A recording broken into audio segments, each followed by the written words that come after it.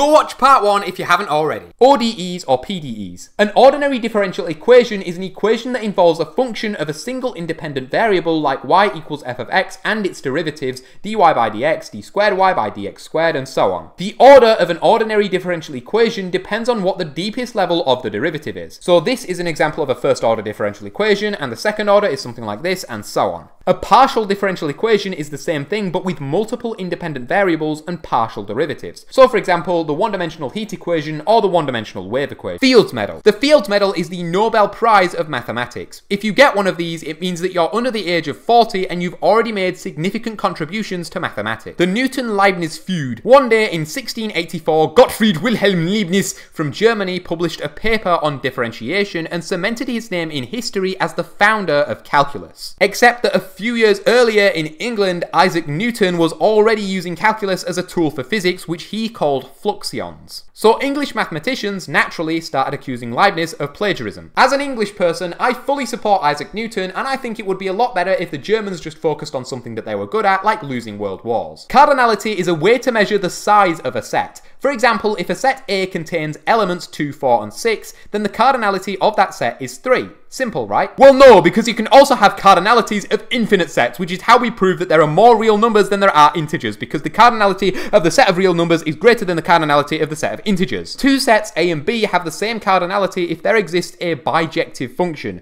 meaning the function is both 1 to 1 and the range of outputs is equal to the image of the function. Naive set theory. This is the version of set theory that makes sense. A set is just a collection of elements, like how a bag is just used to hold a bunch of objects. But this version leads to contradictions like Russell's paradox. Take, for example, the set of all sets which don't contain themselves. Does this set contain itself? If it doesn't, then it's part of the set of all sets which don't contain themselves, so it should contain itself, but it contains itself, then it's not a set which doesn't contain itself.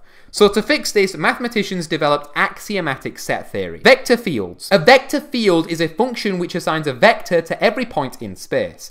This is useful in physics when you're dealing with fluids because you can define the velocity of a fluid as a 3D vector field. Fundamental theorem of calculus. If you tell a normal person that you study calculus, they might think you're doing this, when really the fundamental theorem of calculus is just when f of x is continuous from a to b, and we define a function capital F of x equals the integral from a to x of f of t dt, then capital F prime of x equals f of x. In other words, differentiating an integral undoes the integration. Bernoulli family. The Bernoulli family are a Swiss family known for their work in calculus, probability, mechanics, and number theory. Jacob Bernoulli introduced the Bernoulli numbers.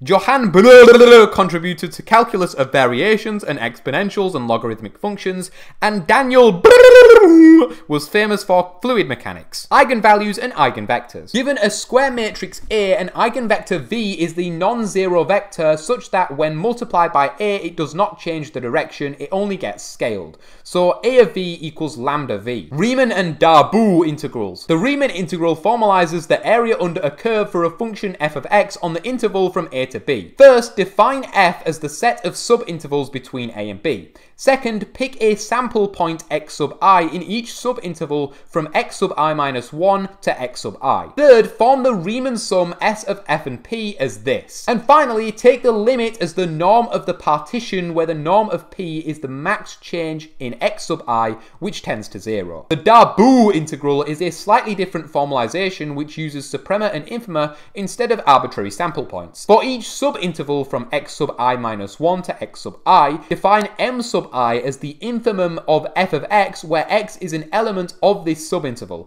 i.e. the smallest value of f of x. And capital M sub I is the supremum of f of x where x is an element of the subinterval. Then the lower and upper sums are like so. Take the supremum of all lower sums and the infimum of all upper sums, and if the lower and upper integrals coincide, then f is Darboux integrable, and the common value is the integral. Wave/heat equations. The heat equation models how heat diffuses through a medium over time, and the wave equation models vibrations or waves like on a string, membrane, or in air. Fourier/Laplace transform. The Fourier transform decomposes a function into its frequency components.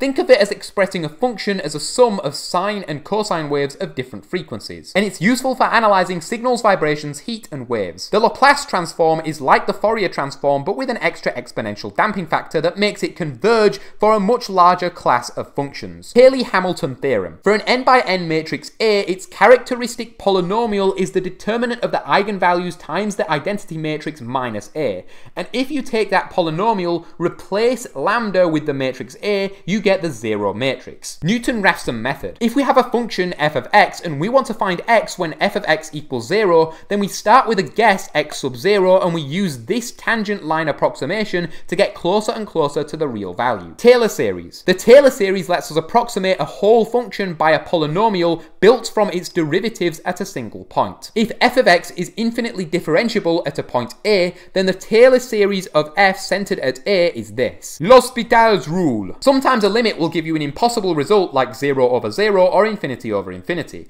But L'Hopital says that if f and g are differentiable near A, and as x tends towards A, both f and g tend towards 0 or plus or minus infinity, and g prime of x is not equal to 0 near A, then the limit as x tends to A of f of x over g of x is equal to the limit of f prime of x over g prime of x. Fun fact, this wasn't actually discovered by L'Hopital. In fact, L'Hopital was wealthy and essentially paid Johann Bernoulli to tutor him and share discoveries. In fact, there is a surviving contract in which Bernoulli agreed to supply him with new mathematical results for money. Jordan normal form. A matrix A is in Jordan normal form if it's a block diagonal, with each block being a Jordan block. A Jordan block for eigenvalue lambda of size k looks like this, so Jordan form looks like this. Isomorphism theorems. The isomorphism theorems appear in groups, rings, vector spaces, and other algebraic structures, and they all describe how quotient structures and substructures interact. I can't be bothered to explain all of these to you because, again, it would take too long, but pause the video if you want to see. Stokes theorem.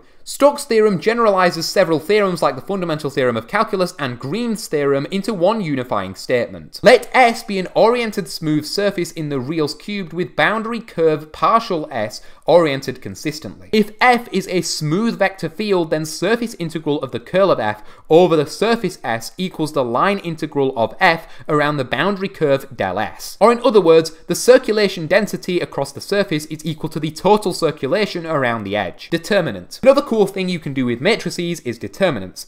If you have a 2 by 2 matrix, then the determinant of this is just the product of the leading diagonal minus the other diagonal. If it's a 3 by 3 matrix, then you use this formula, and a 4 by 4, then you use this, and so on. Something really cool is that if you have a 3 by 3 matrix, instead of using this formula, you can find the determinant by copying these four numbers over to the right and multiplying A by the determinant of these four, B by the determinant of these four, and C by the determinant of these four, and adding them together. Kernel and image. Suppose we have a linear map or function between vector spaces T, where V and W are vector spaces. The kernel of T is the set of all vectors in V that map to the zero vector in W. Think of it as the vectors that disappear under T. In terms of matrices, if T of V equals AV, then the kernel of T is all V such that A of V equals 0. The image of T is the set of all vectors in W that are outputs of T. Think of it as the vectors that you can reach by applying T. In matrix terms, the image of T is the column space of A. Click and watch this video if you want to see more, like if you want to see the rest of the iceberg, and piss off.